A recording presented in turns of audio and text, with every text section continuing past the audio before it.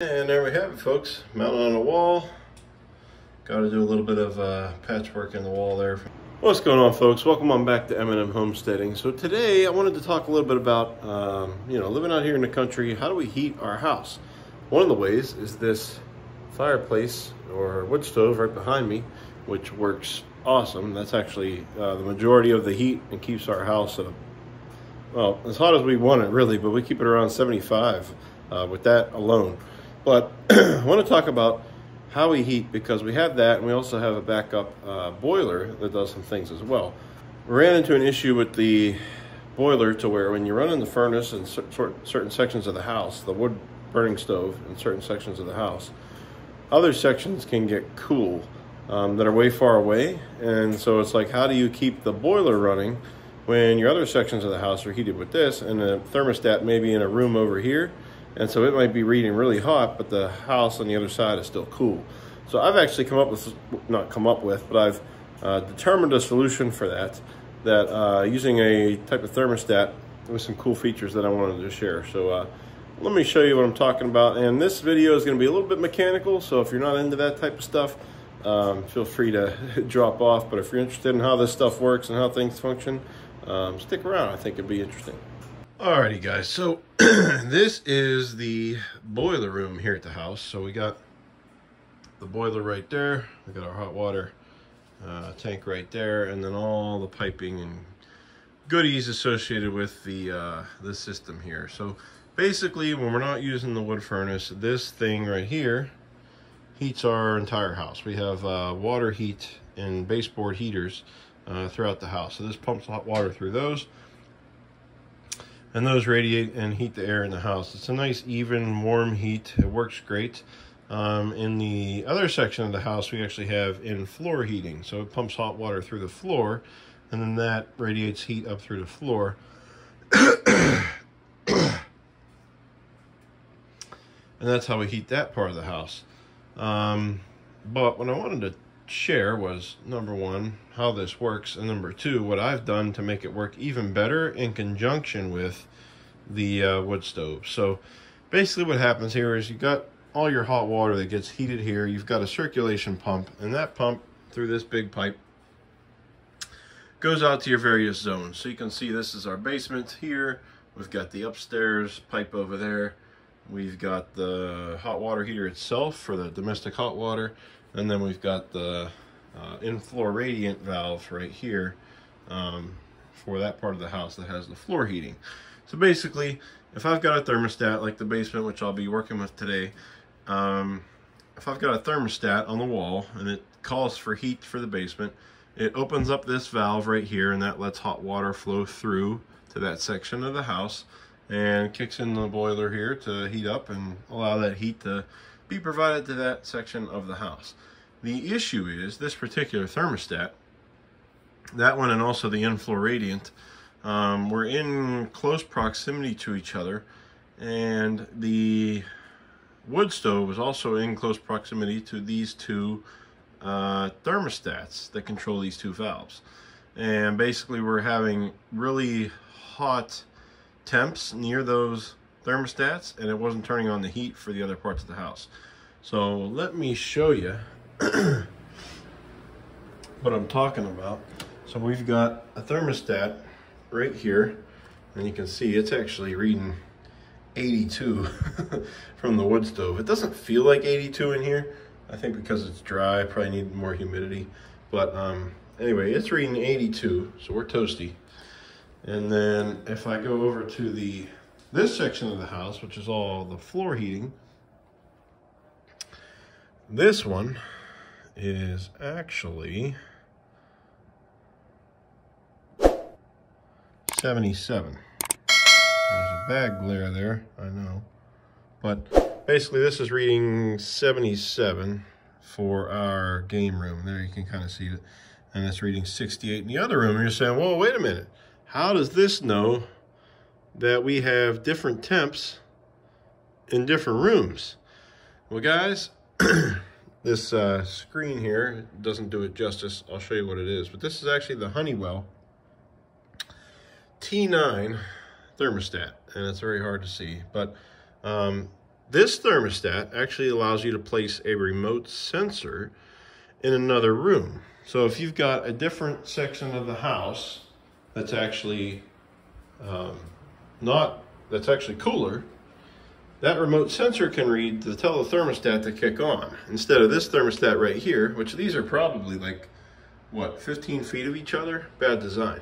Anyway, this one here, which controls the basement heat, the baseboards,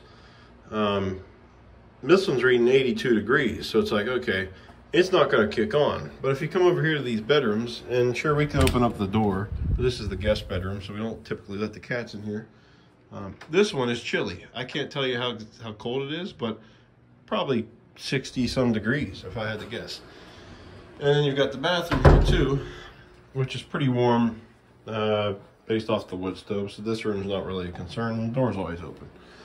But what we're going to do is actually replace this thermostat here with one that reads, with a T9, that reads the temp in the bedroom, so that if we have somebody over or something like that and they want some privacy, they can close off that door and still get some heat from the boiler to keep them warm. And that way it's more even heat throughout the house and all rooms are heated. Just like over here where we have another thermostat right here on this wall for this big room. But over there is our master bedroom, and so we have a sensor in there that reads the temp back to here so that we can control the temperature more evenly in our bedroom so it doesn't go cold when we're burning the fire. Now, sure, this might kill some of the efficiency related to the wood stove itself, because, you know, when we're heating with this thing, it's not costing us anything. Oh, that flame's really cool, right? But, you know, as long as you've got wood, this isn't costing us anything. There's no blowers, there's no anything here. I do have a fan running for the room that actually blows the cold air into this room, which is another tip. If you can blow cold air from the rest of your house into your stove room, it creates a natural convection. So your cold air is going to come in, blow towards the stove, and then the hot air rises, right, automatically and goes out through the rest of the house. And that happens on its own. So when this is running, we want to solve the problem of those rooms going cold. And we can do that with the Honeywell T9 Thermostat. So I'm going to actually go ahead and install that, and then I will show you guys how it's hooked up whenever I'm done. And you know, the cats love the fire too, so we gotta have the fire, right? Right, Tigger? No, not talking today? All right. Look how cool this is, right? Blue flame there. That's awesome. This thing is so hot, radiating a nice, what is it, 550 degrees off of it. Yeah. So, anyways, we're gonna go install that thermostat, and then when I'm done, I'll show you the wiring you can use to do it. A lot of people are gonna say, hey, in an old boiler system, you can't install one of these. I'm here to tell you that you can, and it's not very difficult as long as you have a 24-volt boiler system, which 9 times out of 10 is what you're going to have, not 100%. That's all of them. And if you got zone valves like this, I'll show you how to connect it to there as well. So I'm going to go ahead and do that, and then I'll show you afterwards, and we'll go from there. Alrighty, folks. So here's your T9 thermostat, Honeywell, and you've got your remote sensor here as well. And basically, this goes where your current thermostat is. And this is going to go in the room or area where you want to read the temperature from. And you can have, I think, like up to 30 of these if you really wanted to. But you can put these anywhere. They just take a couple batteries. And it communicates to here and make sure that everything's on point. So I'm going to go ahead and get this hooked up and then show you guys how I did it. Alrighty guys, that took some time. It's never easy. I had to drill out the holes bigger to fit the new thermostat wire through. You will need a new thermostat wire. Because you're going to need the common wire, but and I'll show you where that connects on the back side. But I did get everything through and got the C, R, W right together. There's a close-up. C, R, and W. C is blue, and everything is connected there. So I can go ahead and close this, and everything looks good. I have concrete wall here, so getting it hung up was a chore, but I found a way to do it, and I know this isn't a concrete screw, but it's going to hold just fine. Coming around the back here, there's the thermostat wire coming in. It comes right up to the valve here. So if you have these valves, these are the Honeywell zone valves, and they're pretty common. What you're going to have is the control wires on top. These are going to feed through to the boiler. And then the two left screws here, there's a red and a white. Those are coming from your thermostat, the red and the white, from your regular thermostat. Farthest one's to the left. Red farthest to the left, white next to it right there. Let me see if I can get you in a little closer. All right. There's that. And then you got the blue and the white together there, which is your common or C wire. So you're just hooking your blue up there, which is 24 volts back to ground from the transformer here, which is the, what's the official term? Common, yeah, C wire. You can see the C right there. That feeds the extra leg here on the valve.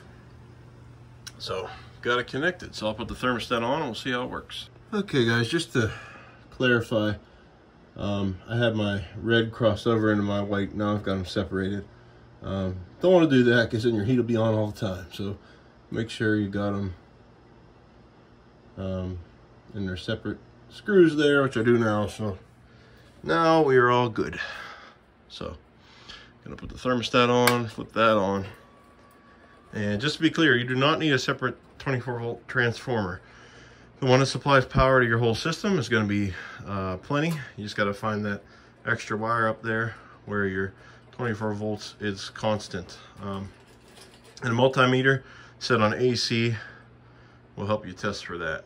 So you can put your two multimeter leads across the red and white in the back there on the bottom left, and that'll read 24 volts if your heat is not on.